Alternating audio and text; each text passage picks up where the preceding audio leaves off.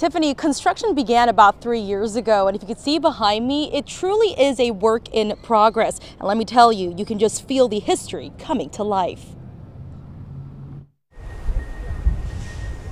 The sound of construction, soon no more. Temporary certificate of occupancy for the historic Sunset Lounge, July of this year. And that will begin the step to a completion that will then tee up the building to be finished out with an operator. These streets in West Palm Beach will be filled with the beautiful sounds of jazz music. We, the agency, wanted to redesign it so that the full area would accommodate up to 150 seats for a full-service type of a restaurant. History from the 1940s and 50s coming back.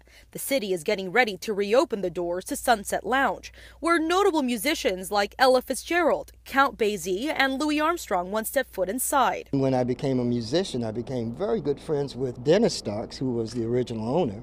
We'd sit and listen to records, man. We went into the big band era, and he and my father rivaled each other with record collections. The Sunset Lounge was built in 1926, a place where members of the African American community could find a safe space during a time when they were crucified for the color of their skin.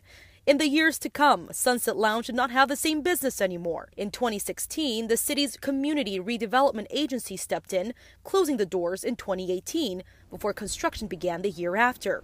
Fast forward to today. Construction of a bar, restaurant, a mezzanine, and a roof garden underway. The crown jewel for this neighborhood. It has got rich history, and as seen as one of the central gathering points and sort of the center of culture for the historic Northwest.